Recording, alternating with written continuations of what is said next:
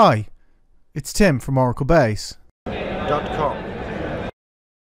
In this video, we'll look at extended data types.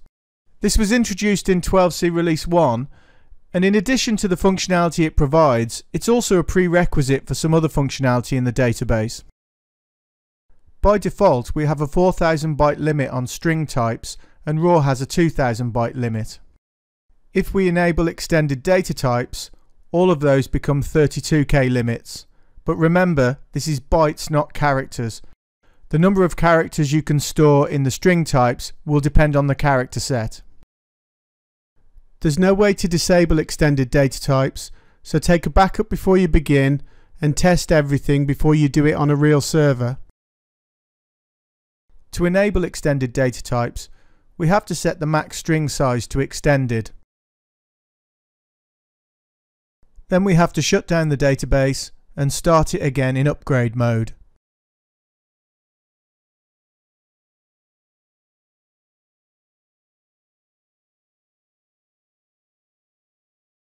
This is a multi-tenant database, so we have to make sure all pluggable databases are open in upgrade mode too. We have to run a script called UTL-32k. This is a multi-tenant database, so we have to run it in each container. We do this using the catcon Perl script. We specify the directory of the script we want to run, the output location, and then a prefix for any output files, as well as the script itself. If this were a system we cared about, we would actually check through all of the log files to make sure there weren't any errors, but I'm going to skip that now. The final step is to restart the database.